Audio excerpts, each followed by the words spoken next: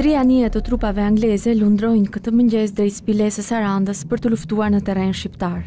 Është operacioni i tyre i parë i rëndësishëm përgjatë Adriatikut. Qëllimi është forcimi i luftës në Ballkan. Lufta partizane në Shqipëri ka qenë me efekt, por jo aq sa e fqinjve të tyre jugoslav. Inglezët janë këtu për t'i mbështetur këto forca përgjatë bregut dhe për të përhapur lëvizjen e rezistencës. Xhirimi i forcave speciale angleze ditën e 29 korrikut 1944 i dhurohet Muzeut Historik Kombëtar nga Betullah Destani, kërkues dhe studiues i marrëdhënieve kulturore shqiptaro-britanike. Filmi është incizuar nga Hopkinson, që ka qenë një kameraman i njohur gjatë kohës së luftës. Ka dhe një biografi të shkruar, autobiografi për rolin e tij si kameraman të luftës, dhe ka qenë një personazh shumë interesant.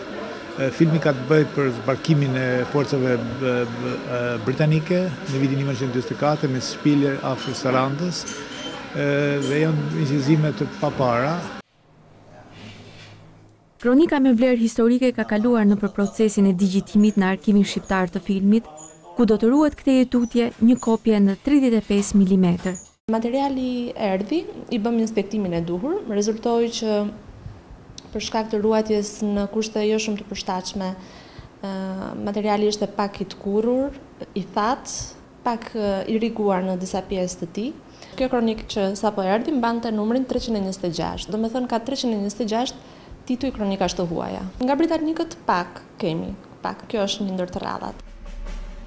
Zbarkimi i aleatëve në Normandi kishte për të rirë shpresat në perëndimin e Evropës. Për Ballkanin dhe veçanërisht për shqiptarët, vetëm tani po bëheshin të vërteta fjalët e kryeministrit të Britanisë Churchill, kur kishte shprehur dëshirën për pavarësinë e Shqipërisë dhe kurajon e shqiptarëve për liri. Raportet kryesore janë të zyrës, në anglisht quhet SOE, Special Operation Executive, ose shërbimet e mshefta ekzekutive, të cilat departament të cilën e krijoi Winston Churchill që të ndihmojë lëvizjet kundër nacizmit dhe fashizmit në Evropë. Kjo ka qenë direktive e tij personale dhe ka pas shumë efekt, se ka dërguar njerëz të tyre në shumë zona.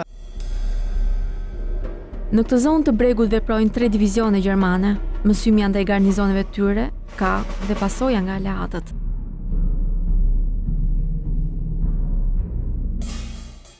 Barkimin e forcave britanike nuk ka shumë informacione.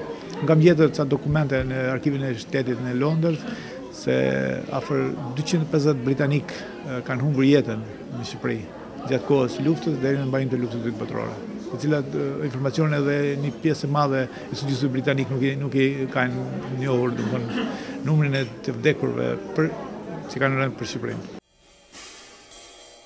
Në luftë si në luftë, ka kohë për të gjitha. Në mes ishte përçarja, po edhe një tas çaj inglezi.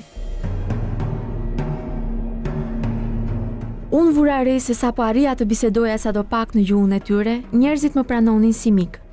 Anglezët kishin emër të mirë si njerëz të cilëve mund të besohej dhe që prodhonin mallra të mira.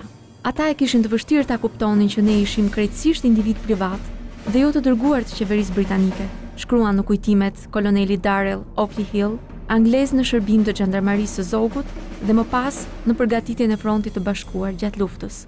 Personazheve të cilët kanë qenë në luftë gjatë luftës së dytë botërore, si Billy McLean, i cili ka botuar një libër dhe një biografi ka qenë shefi i misionit britanik, David Smiley, i cili është personazh numër 2 i misionit, Julian Emery, i cili ka një libër Bitë Shqipës dhe një libër tjetër, ka qenë deputet, gjithë ta kanë qenë shumë të afërt me Mretin Zok, me Abaskupin, ka njohur dhe Enver Hoxhën, kam pas një qëndrim jashtëzakonisht kritik ndaj Enver Hoxhës dhe ndaj qëndrimeve të tij edhe më vonë. Britanikëve ka interesuar se kush lufton dhe kush vret gjerman. Raportet në terren në forcat nacionaliste dhe forcat lëvizjes nacionale shqiptare kanë qenë një disbalans shumë i madh. Historianët kryesisht aty ngelin, janë gati si robër të historiografisë vjetër komuniste.